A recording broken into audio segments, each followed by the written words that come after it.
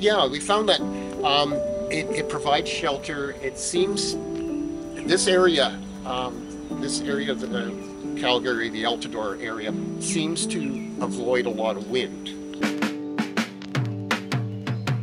You know, I've looked at the geology and I've looked at, you know, all the trees around. We do have a lot of mature trees in this area. Also, to the west of us, the elevation goes up quite a bit. Basically, we're heading over towards West Hills, Signalville, and the elevation slopes down the whole way to here. So I'll go over to West Hills, the wind will be blowing, I'll come back here, there's no breeze at all. And it just seems to, I guess the wind just goes over top of us. And also I do find that in the summertime, it feels like the trees are kind of holding some of the heat in the garden. If we don't have a lot of wind, of course, you know, we've got a lot of rock, that holds the heat as well. And so it gives a little bit of a microclimate. And we figure, like, we'll have plants growing way earlier than some other parts of the city. I mean, some of them, if you go up into the high elevation parts of the city, yeah, they're going to be way slower.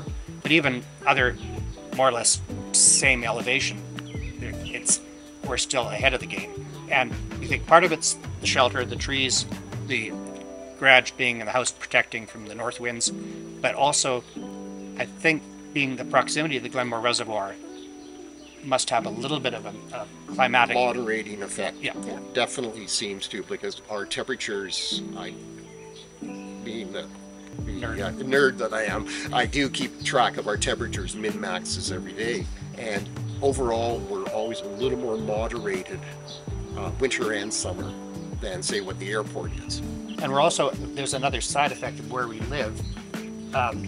The water table here is quite high, and again, you find out there's a geological reason for that, because you go to the Elbow River and we're on a cliff face, yeah, near the cliff of the Elbow. You go 3 blocks that way and you're on the cliff going into River Park, whatever it's called, Sandy Beach. Oh, okay. And what makes no sense to me, but as you get close to a cliff face, the water table rises. It's hydraulics. Hydrostatic. And so we do have maybe a bit. There used to be a slough just on the other avenue like years ago, and they filled that in, and now it's a park. But so that I think has given us a bit of a benefit as well.